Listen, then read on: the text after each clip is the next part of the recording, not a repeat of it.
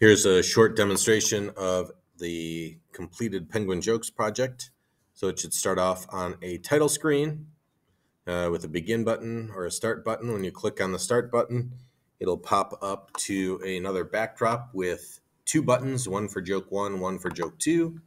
If we click on joke one, we'll have two sprites pop up and tell a joke back and forth.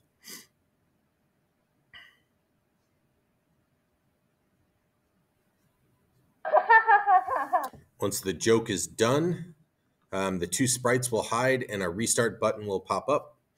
If we click on restart, it'll take us back to the title screen with our begin or start button again. So again, if we click that, it'll take us back to this one.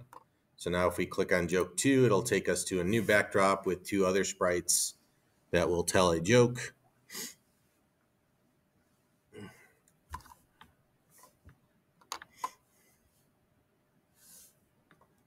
And then when that joke is done, the sprites will disappear, the restart button will pop back up, and the restart button will take us back and we can replay either one of the jokes.